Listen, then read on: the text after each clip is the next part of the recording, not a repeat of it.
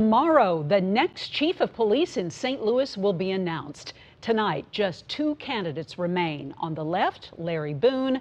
On the right, Robert Tracy.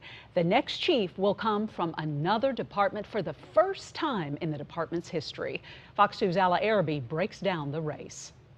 The search spanning over the past year produced dozens of applicants to be the next St. Louis Metropolitan Police Chief, replacing Chief John Hayden. The city brought in 4 final candidates for a community forum last week. Larry Boone is a former police chief in Norfolk, Virginia.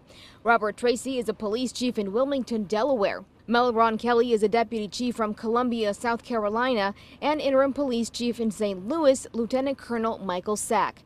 Kelly pulled out of the race on Monday. The next day, Sack told the department that he had not been selected. Sack said in part, quote, "We've been going through a lot of growing pains here, and while we continue to adapt to our ever-changing environment, I ask that you continue to serve with the high degree of professionalism and integrity that you exhibited in 2022. Boone began his law enforcement career with the Norfolk Police Department in 1989.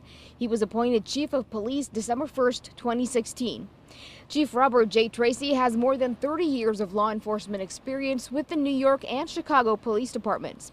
We asked residents about the final 2 candidates. I think getting a fresh perspective from out of state might be a good idea. I certainly hope that they would still be very involved with the community and get the community's input in all of the issues that are going on. Well, I say we give them a chance, and hopefully they can make some improvements around the city. Hopefully things get better, crime rates go down, all that kind of stuff. So hopefully they can get a larger police force downtown, help out some of the lower income areas. Mayor Tashara Jones plans to announce the winner Wednesday morning at 11.